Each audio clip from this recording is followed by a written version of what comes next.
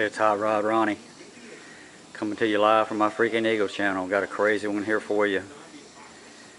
Before I get on my projects over here, I picked up this, which is my favorite Shindawa brand for my landscaping business. Picked this up a couple weeks ago. It's the T242 Professional. These things sell close to $400, and I picked it up. A guy was moving out of town for $100, but it had a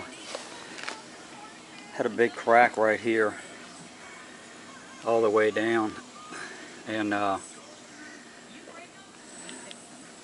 around this state, some places, if OSHA stops and you're doing lawn care and you're weed eating without one of these guards, or with shorts on, or no goggles, you're going to get written up for all of it. I'll show you what I fixed it with here. You know what they say about a man and these Gorilla duct tape. I don't know if you've ever used that, but I'm telling you, it's almost like putting fiberglass on it. Lay that down. But it was cracked.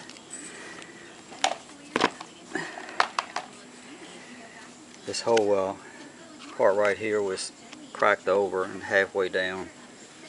So what I did was clean it real good, and then cleaned it with a brake cleaner to make sure it was super clean.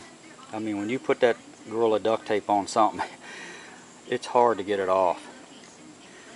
And I put a little extra in there just to make it stronger, just like the back. Put it all around that. Put some layers in there, and then put it across the bottom down here. It just helps make it stronger, and it's a whole lot stronger now with that on there. Just a quick fix.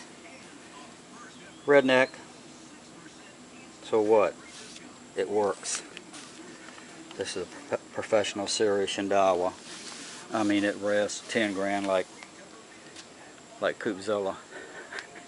That won't rev 10 grand. But well, I just wanted to let you know what's going on today. Got to clean the coop up. Got a big show to go to tomorrow. Benefit for a friend of mine. I'll work on that later. But I just want to tell you what I did with the little guard on there. A lot cheaper than going out and buying another one.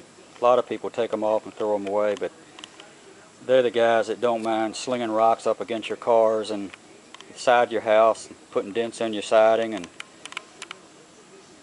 whatever.